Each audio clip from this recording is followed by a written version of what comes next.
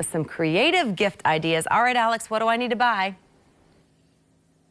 I mean, everything. When you walk in here, you just start looking around and you're like, I need that. Somebody could use that. I could use that. And that's what you want, right? This time of year, it's easy to find a gift in places like this. And we love that Bree Bowers is local. So here we are with Bree this morning. Talk to me about what you guys have in your store and exactly what you do. Yeah, so I'm a local illustrator, and I primarily use watercolor, and I illustrate local businesses and bars around town. And I've kind of like categorized and built my collection up over the years, breaking it down by neighborhood, and I still have many more neighborhoods to work on, and then like overarching like Louisville themes of like popular landmarks and just things that make the city unique, and put that into a piece of art. I love that. And looking over here, it looks like you have plenty of options for gifts. Can you give us some ideas for people who are looking? And because shipping is dicey right now, you really should go to the store and get your gift at this point. Yes, totally. You can go on my website or come in and order and press pick up in store, and you can come in and or look online and type in like the name of your place you're looking for, whether it's like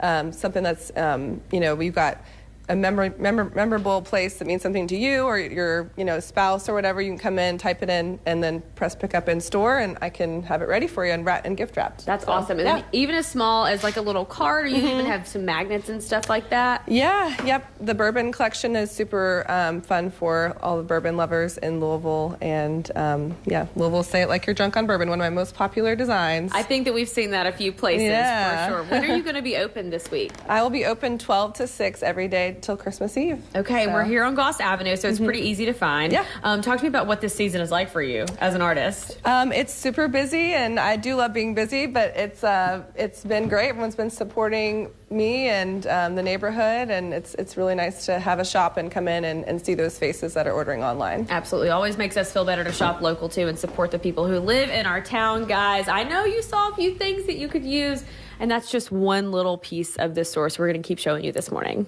Oh, keep on keeping on, Alex. I still have a few gifts to get, so help me out this morning. I appreciate it. Suzanne's totally done, I'm sure, right? Such cute stuff. Yes, I am totally done. We are finished. No more shopping.